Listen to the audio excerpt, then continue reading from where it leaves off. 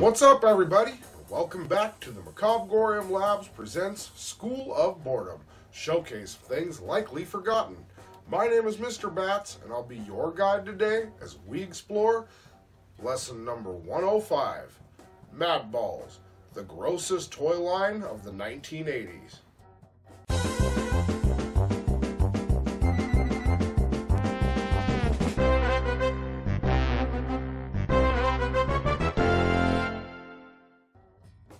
Warning! The following program contains scenes which may offend some viewers. Others may experience mild discomfort, nagging backache, postnasal drip, and delirium, followed by rapid heartbeat, swelling of the nose, throat, and abdomen, and loss of facial hair. Repeated viewing of this tape may result in the loss of one's bodily functions, redistribution of facial features, premature baldness, and a difficulty in forming simple sentences. So, if you're seriously considering a rewarding, challenging career as a lawn ornament, this is the show for you. In an attempt to make this video a little more interesting, we're going to break it down into a few different parts. So without further ado, part 1, the beginning. Madballs is a series of toy balls from the mid-1980s, 1986 to be exact. These toys were originally created by Toy, a subsidiary of American Greetings, a company we will showcase again in future lessons. Toy created a division called Those Characters from Cleveland, or TCFC, to help design toys for their company. You see, in the mid-1980s, a trading card company named Topps created a very strange trading card, and that trading card was the Garbage Pail Kids.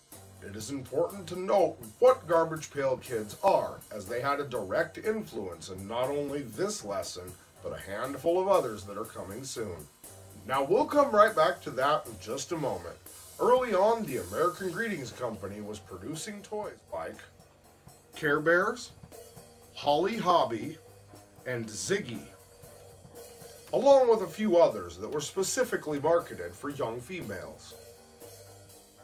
In a successful attempt to diversify their marketing range, the TCFC was tasked with creating a toy specifically marketed to young males. Semi-unexpectedly, however, this would also become a huge hit with young females. So, I guess it doesn't matter who you are. We all enjoy a gross toy now and then.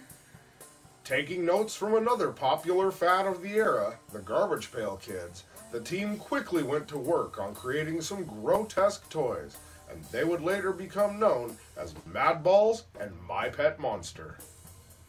The Garbage Pail Kids is a trading card / sticker collectible that is parodying the very popular dolls known as the Cabbage Patch Kids.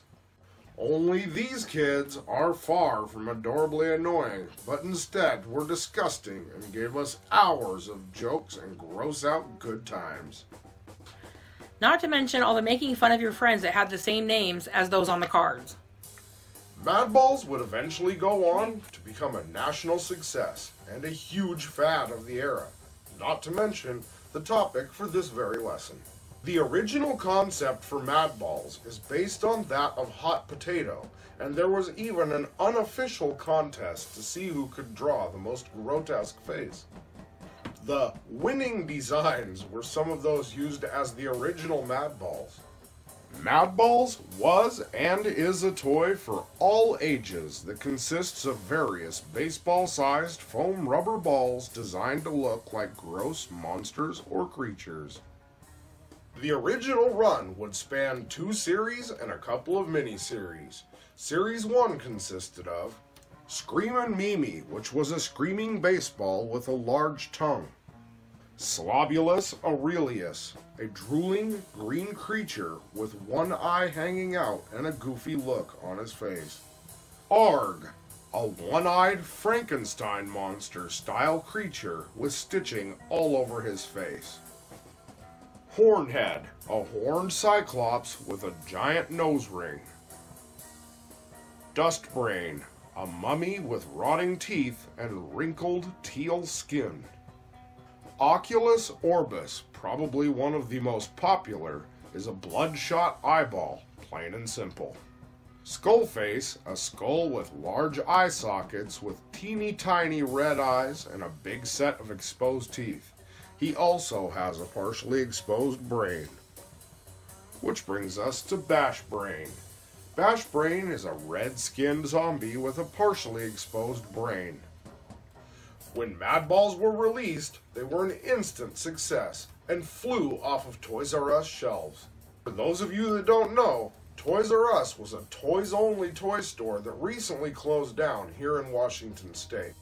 One highly interactive store that actually encouraged parents to let their kids play while they shopped. Madballs originally sold in these stores for $3.99, which made it very easy for kids to convince their parents to buy them for them. But with the popularity of these toys came a fair amount of complications. The first generation was made out of a hard rubber, and that resulted in serious bruising as kids were throwing them at each other. After all, they were balls. Facing possible legal problems from parents of injured children, the material was switched to a softer foam for future series. Another problem that was involved with the first series was that somebody chose the name Crackhead to describe the split-skulled Madball.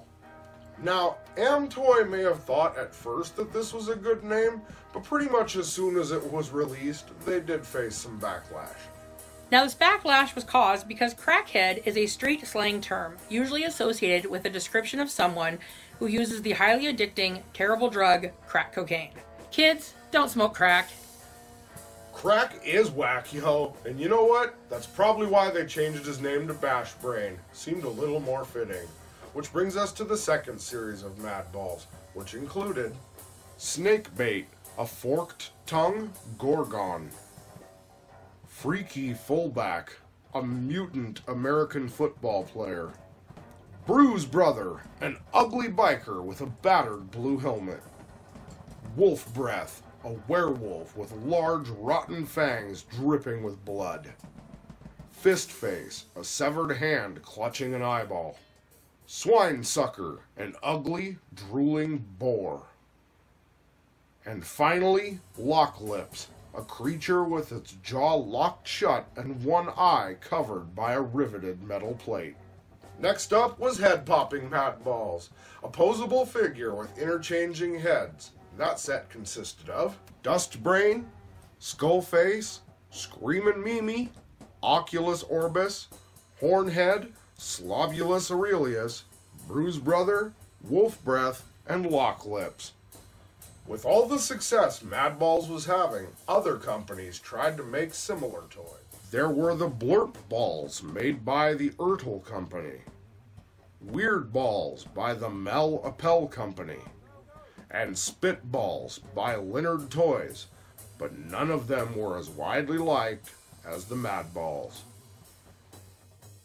Unlike other toys of the 1980s, this particular franchise never got the cartoon treatment. Now this was surprising, as most toys from the 80s were designed specifically to sell you toys. However, there are two direct-to-home video releases. One of those was Escape from Orb, a 22-minute in length video released in 1986, was the first, and it featured a girl Madball named Freakella, who looked like the Bride of Frankenstein. Much like other cartoons we have showcased, you guessed it, this one had an awesome theme song as well. Here, let's have a listen. Great balls of fire, let me love, never thought it was funny. Came along and moved me, honey. I changed my mind, this love is fine. Goodness gracious, great balls of fire. The plot for the story was simple. The Madballs are a rock band living on an oppressive planet, and they just want to come to Earth to rock out and enjoy freedom. Also in 1986, Marvel Comics subsidiary Star Comics released a 3-issue comic book. The second Madballs video was released in 1987, and it was titled Madballs Gross Jokes. It was also 22 minutes, and had the Madballs performing skits similar to that of Monty Python. Now for those of you who don't know what Monty Python is, it was a British comedy group that did sketch comedy. It first aired on BBC in 1969. Check it out if you haven't seen it yet, it's pretty funny. There was a bi-monthly comic book released in 1987. However, the comic book was canceled after reaching issue number 10.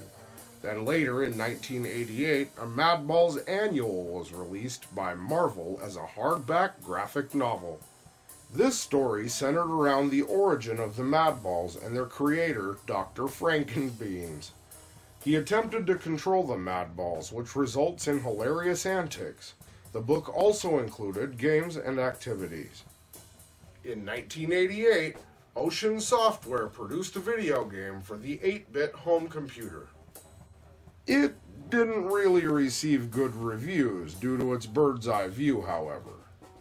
Flash forward to 2006, where the company Art Asylum partners with American Greetings to bring back the Madballs using the old designs and bringing some new characters to life.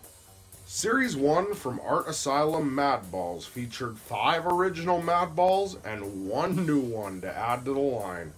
This consisted of Bash Brain, Hornhead, Repvile, Screamin' Mimi, Skullface, and of course, Slobulus Aurelius. Repvile is a blue, scaly reptile creature which fits in nicely with the other Madballs crew. Basic Fun Incorporated worked on production and selling of the new Madballs, and they were designed by one of the original artists, James Groman. Here in the US, we started to see this fun toy reappear on store shelves around 2007. Art Asylum created Series 2 in 2008, and it included another 5 from the original line with, again, 1 new one. And this set consisted of Dustbrain, Swinesucker, Freaky Fullback, Oculus Orbis, Wolf Breath, and Blackbeard. Blackbeard was an ugly pirate with pus dripping from his eye, an eye patch, a hook holding up his eyelid, and a bandana on top of his head. Series 3 was seen at the Toy Fair in 2009 with new toys, and most of the pictures can still be found online. There was Snakebait, Fist Face, and Lock Lips with the new Madballs, Puck Teeth, Nail Biter, and Mosh Pits. Art Asylum also had a 4th series in the works when the 3rd was shown in 2009. There are also pictures of those on the internet. And that means it's time to segue on to Part 2. Part 2, Madballs Lost? This would be the final series designed by Art Asylum, as there was a merger between Basic Fun and Good Stuff Incorporated. Unfortunately, Madballs was lost by the merger. But there was another video game released in 2009, Madballs in Babbo Invasion. And just so you know, you can find gameplay of this game on our partner channel, MGL Plays.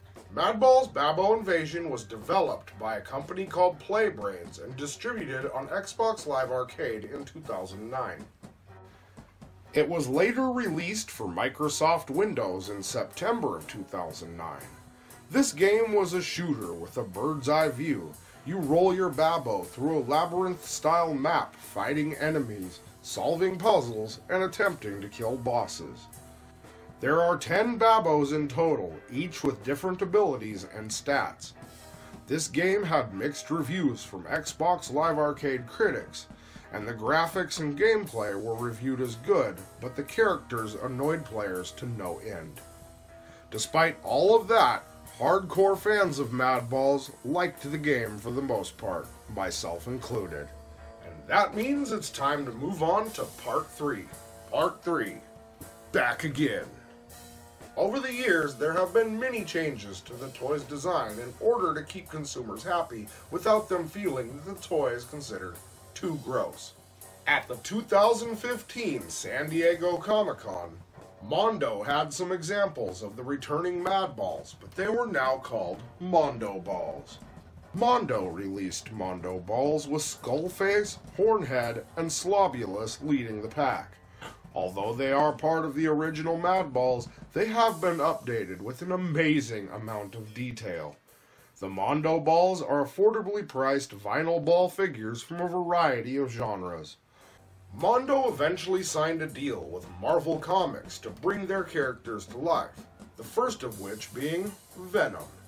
Future Mondo Ball sets were planned for both Gremlins and the Friday the 13th movies.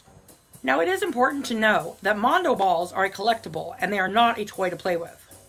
Now we hop on over to the spring of 2017, where American Greetings and Just Play teamed up to make a kid-friendly line of Madballs.